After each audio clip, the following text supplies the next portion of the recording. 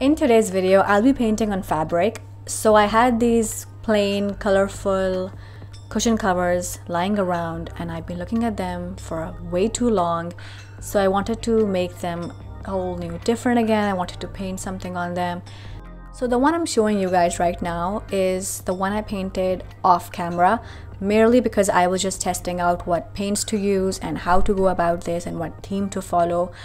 And so I went with some tribal patterns using acrylic paints. And obviously you have to keep in mind that because it is fabric, you have to layer your paints. I layered mine at least 3 times. And whenever you're painting under fabric, you have to keep like a piece of boxboard or any other surface underneath the fabric so that it doesn't leak through. After your paint is dry to touch, you have to place a wax paper on top of your cushion, and using a low setting iron, you have to iron it on so that the paint fully sets into the cushion fabric, and that way it's going to last way longer than usual.